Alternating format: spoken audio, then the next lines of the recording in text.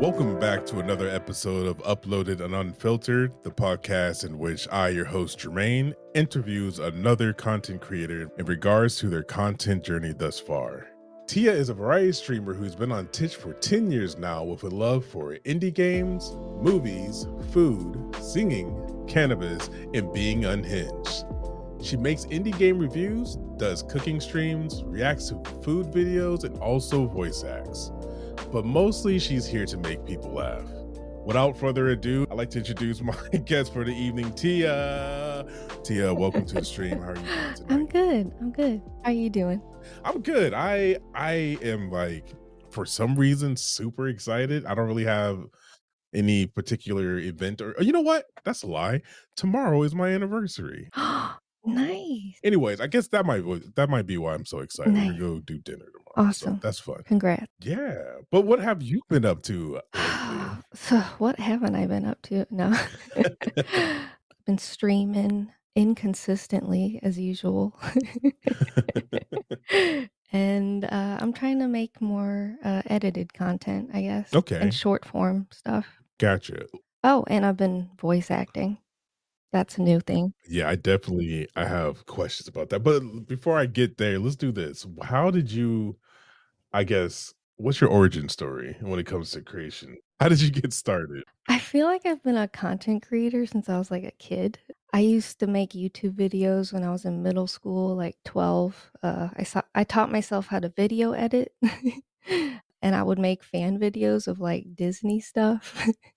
I was part of a whole community and stuff. And That's wild. And you were 12? yeah, I did that through like middle school and part of high school. Okay. And I also streamed on Justin TV Wow, back in the day. before it became Twitch. Right. Yeah. So, and then once I turned 18, I made a Twitch account. Nice. And You're like, so all right, we're official now. so I've been streaming for like almost 11 years, I think. Oh, wow. I did not know that. I'm all constantly learning new Yeah. things about people on this podcast. That's awesome. Too damn long. So you started with streaming, or I guess you didn't start with streaming. You started with like fan videos for YouTube. Yeah. And then went to streaming, and now your plate has opened up to voice acting. Mhm. Have you, so give me some details. Like, have you finished the job yet, or is it still ongoing? I'm in the middle of like 3-4 jobs right now. They're just Okay. small indie projects. I just needed to get started doing something. It's fun. Right. And also just connecting with other beginner voice actors and people in the same place. It's Yeah. really cool. I've been saying for multiple years that I want to get into voice acting, but that's where it stops because I don't like do any research and figure out what I need to do. Like, have you taken any classes?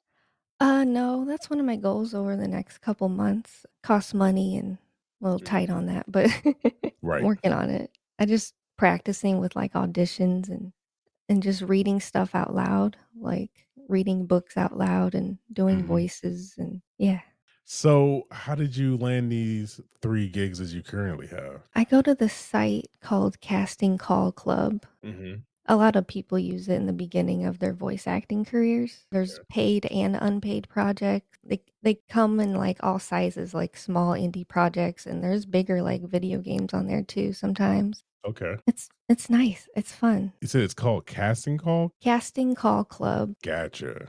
Yeah. I'm definitely gonna do some research after get after this. It's free to use, but yeah. Yes. There's a lot of like websites out there, but free. You got me with free. That's perfect. that's a good one. I did an audition for you probably heard of it, ACX, the Amazon something. Oh, yeah. Whatever the hell X stands for, but basically audiobooks. I went through the process of signing up for the site. I made a demo reel. They gave you a few samples to read, so I did that, and then I got an offer from somebody. Let's just say at the point I didn't know who it was. I was like, "Oh, you got an offer?" I was like, "Hell yeah, let's do this shit!" So I opened it up, It was a textbook about dinosaurs, like Oh. scientific, like not fun, like, haha, this is a T-Rex, he's Oh. DNA. It wasn't that. It was like scientific words and stuff. And I just looked at it and I was like, you know what? I'm not doing this. I did not feel confident. Like there was words in there that I didn't even know existed. So Yeah, I dabbled in ACX a couple months ago, and I was like, "Do I really wanna read a whole book?" right. And then you have to edit it all yourself, like, Yeah. and it's a lot of work. That's the other thing. I didn't realize you had to edit it yourself. I'm sure I could like go to Fiverr and have somebody do it, but again, that costs money Right. and I'm trying to make money. So Yeah, and you don't make much yeah, that's the other thing. from Like those. if it's not like a popular book, like I guess there's different ways they pay out, but most Mhm. of them are you get paid on how many copies of the books are sold. So Right. I'm not trying to help. I mean, I guess if you were like, this book's amazing, I'm gonna help advertise because I'm also gonna get paid. I didn't really think that one through, but voice acting is definitely something in my future that I want to do because 4,000 people a day tell me I should probably do something with my voice other than talking to a mic on stream. And I was like, all right, Uh here's a podcast. Uh, Yeah, you should try it out. It's a little h like, you gotta know how to act. I mean, that's really what yeah. it is, it's acting, but Hmm. if you enjoy it, you'll be fine. Just gotta practice. Yeah. Practice was practice. Mhm, and get coaching eventually. True.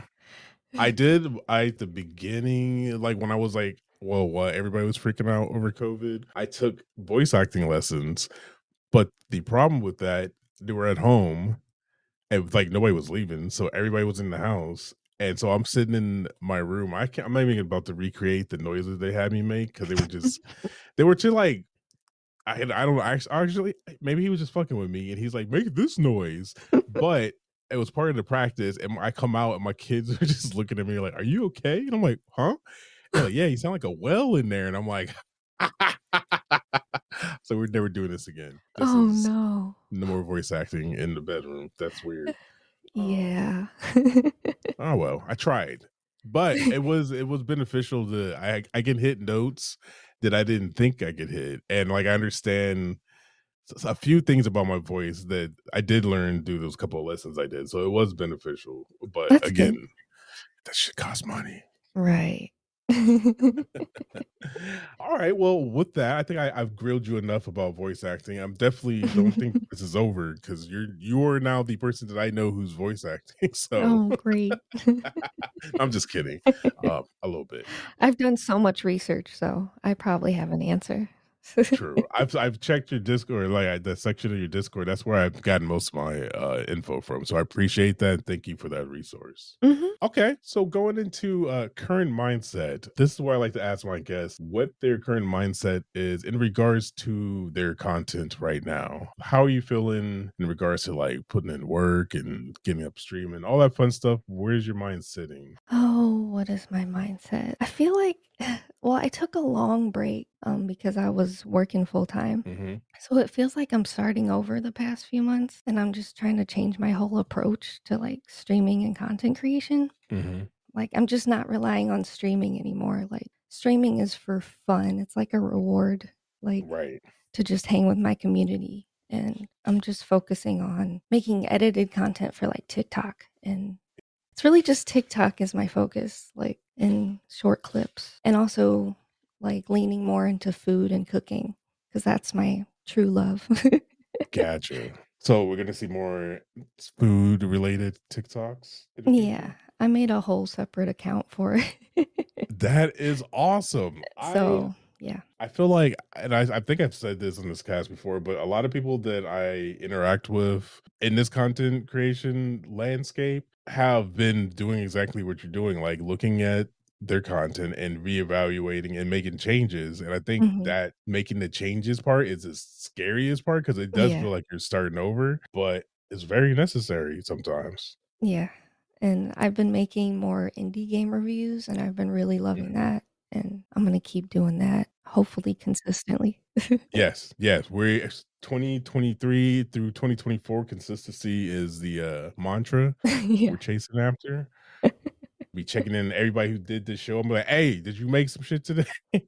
Yeah, just But try not to burn out though, because yes, that is I true. was I was burnt out for a long time. Yeah, and it's hard to realize when you're burnt out when you're like in it. Right. I mean, at least for me, I'm just like, I'm just tired. I'm just gonna keep pushing. And then one day I'm just like, yo, fuck all of this. I don't care about streaming. Fuck YouTube. TikTok sucks. I'm gonna go sleep in the ice bath all day or something. Me half the time. No.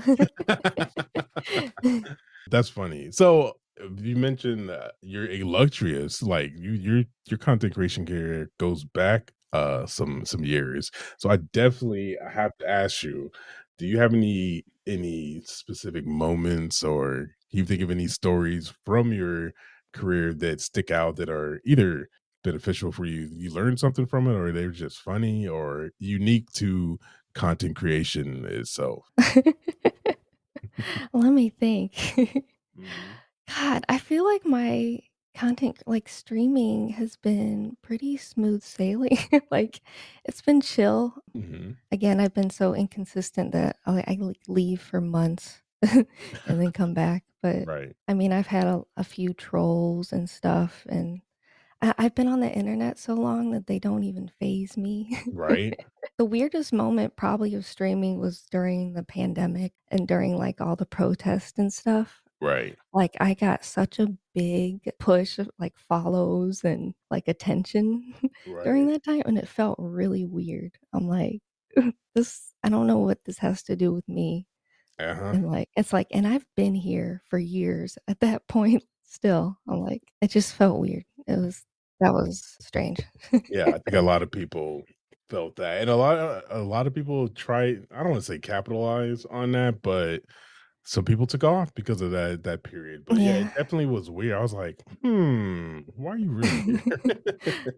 I was super, like, trying to be an activist at that time too, and Yeah, eventually I just was like, I still care about it, but of I course. guess I just keep more quiet about Mhm. some things. Yeah, there's a lot of stuff to be activist about out there right now, and sometimes just relaxing and observing and making moves in the back end is the smart move to go. Yeah. I'm just here to have a fun, silly time. I don't Right? Let me be your distraction. Yes.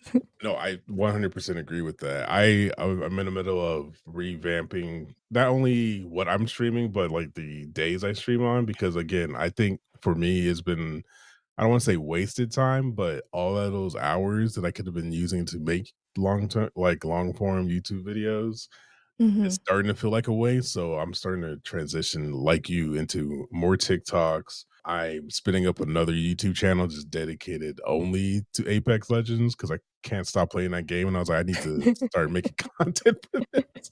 But like a lot of stuff that again, like in the past, was scary because I'm like, I'm starting over. But Right.